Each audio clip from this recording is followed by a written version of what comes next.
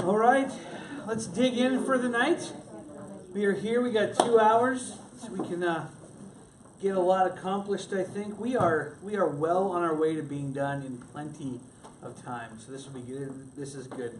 Let me start with prayer.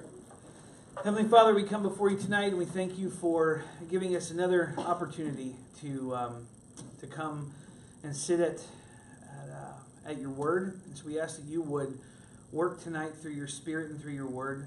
Sanctify us, God. Change how we think.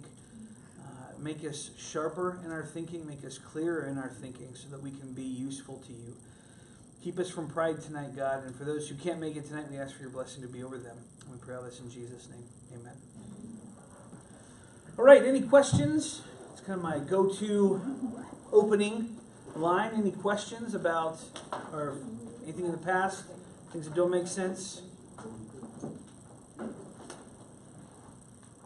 Once? Twice? All right, so let's talk about emotions.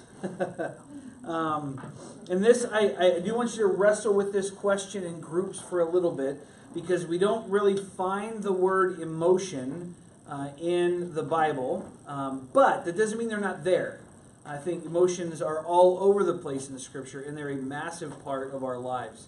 So this is kind of an introductory question. ACBC is wondering, what are you going to do with these things called emotions? Because the next few questions that we're going to tackle, anger, depression, and fear, worry, and anxiety, are all emotions, right?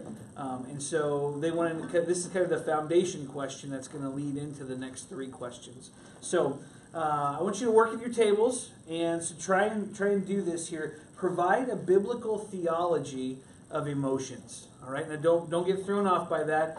Just basically, what's the Bible have to say about emotions? All right, that's what they're looking for. What role should a counselor allow the counselee's emotions to play in counseling?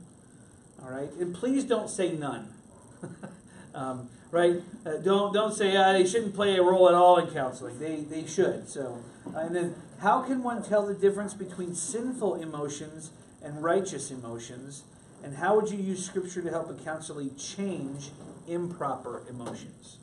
All right, so go ahead and hop into tables, groups of 3 or more, and kind of bounce ideas off each other. Go to Scripture, and then in about 10, 15 minutes, depending on how long the conversations are going, I'll pull it back up here, okay? And go.